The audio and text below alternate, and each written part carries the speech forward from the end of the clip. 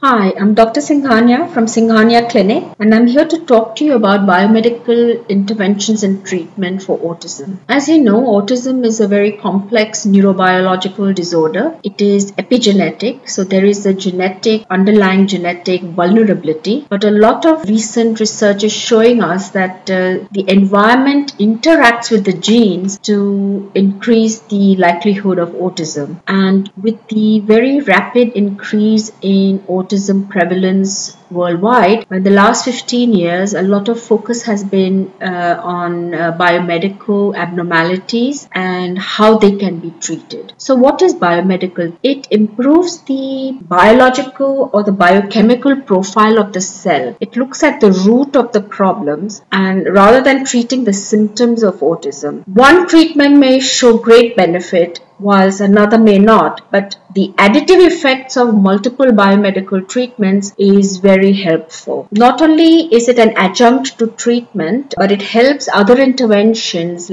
because it improves brain function and it makes it easier for children to learn. Now, I would like to divide biomedical intervention into four sections. One is nutrition, where you clean up the diet, you add supplements, and you have specific diets like gluten-free, casein-free diets. The second part is toxins. We know that these children have difficulty with detoxification or cleaning up their system of poisons and things like pesticides or heavy metals. So the important thing is to clean up the environment, remove all these heavy metals and plastics and other toxins. And if the child cannot remove them from its body, then we may need to do chelation. Allergies. It's known that any form of allergy, whether it's the IgE type or the delayed onset IgG type, or what is known as food sensitivity, can cause increased inflammation and thus increase the symptoms of autism. So it's important to identify the allergens, remove them, and treat the inflammation. And finally, there is cellular support. Now, we know that mitochondrial problems occur in almost 20% of children with autism. Mitochondria are the battery which provides energy to the cells. So helping mitochondrial supporting mitochondria, brain cells, and other barriers like the blood-brain barrier and the gastrointestinal or the stomach barrier.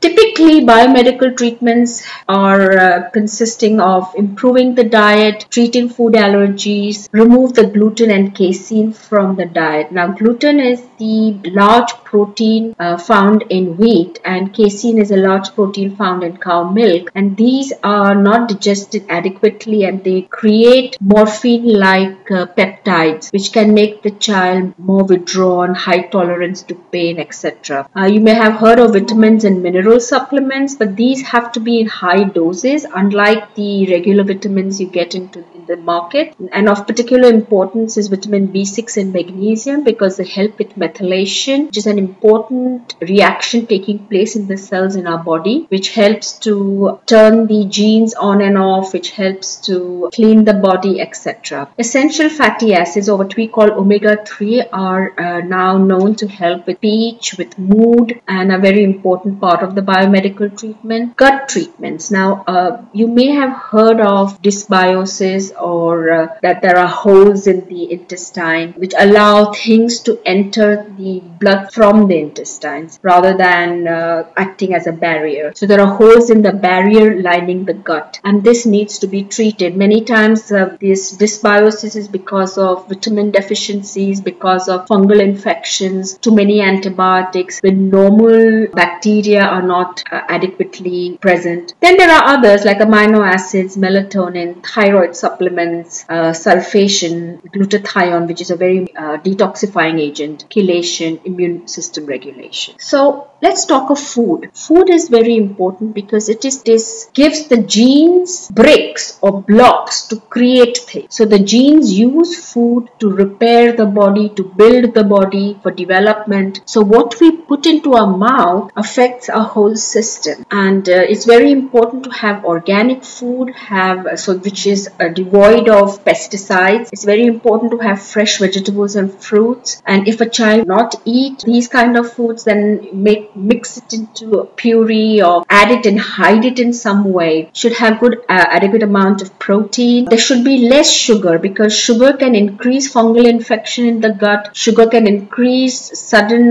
a sudden spike in blood sugar and may make the child hyperactive. Of course, junk food, which is full of food coloring and preservatives and all, should be completely avoided. Fat we use to cook should be the good kind of fat like coconut oil. Food allergies are well known in children with autism, and these can damage the gut lining, and so removal of these is an important part of treatment. Vitamins and minerals, we've talked about it, and of course they're available in vegetable, fruits and other sources. But because these vitamins and minerals form coenzymes, they help to get the enzyme reactions going in the body. They are very important for all the essential reactions to take place in the body. They act as catalysts and coenzymes, and sometimes by giving them in high doses, these children can actually reverse some of the effects of autism. So vitamins and mineral supplements form an important part of the treatment. It's important to give juices. Fresh vegetable fruit juice is a rich source of these vitamins. Calcium supplements are essential because we are taking out of the child's diet. If you're seeking help, please book an appointment at Singhania Clinic by calling 04-4298-498 or email us at reception@singhaniaclinic.ae. We are located at Dubai Healthcare City. Thank you for watching.